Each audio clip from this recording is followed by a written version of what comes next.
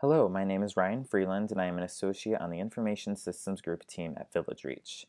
Today I will be demonstrating how to perform a physical inventory in OpenLMIS. I will log into OpenLMIS as an immunization nurse and I work at the Macau 2 facility within the Quamba district.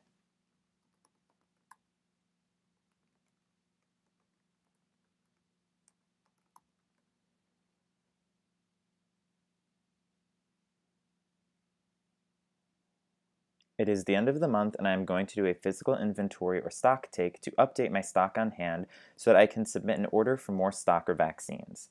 I will navigate to Stock Management tab on the menu toolbar and click on Physical Inventory.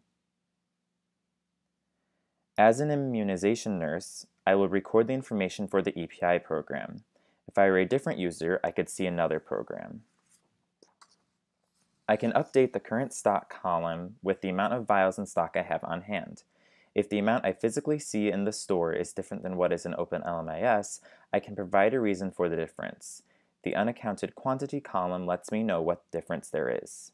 For instance, if I only see 170 BCG injection vaccines, I can provide a reason why there are 30 missing. I will click on Add Reasons, choose the specific reason why they're missing, and input the missing quantity. I will add that and update my form. I can also add the VVM status for my immunizations by clicking on the status bar in the VVM status column. I will finish updating the amount of vials in stock in the current stock column until I am finished.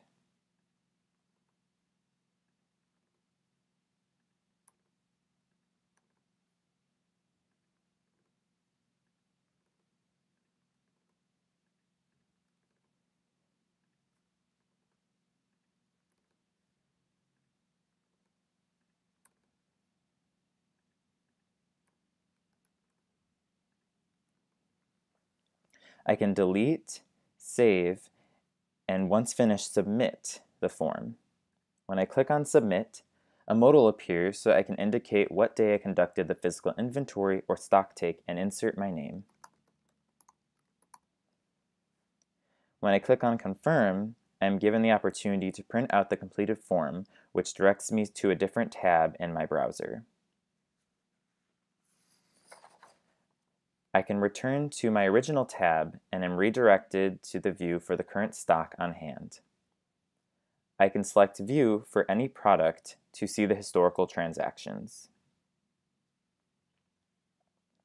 I can take a look at all the historical transactions on this screen. I can also see the last update based on the physical inventory I just completed. Then I can print out the transactions, which also directs me to a new tab in my browser. I can return to my original tab and complete my physical inventory. Thank you for watching.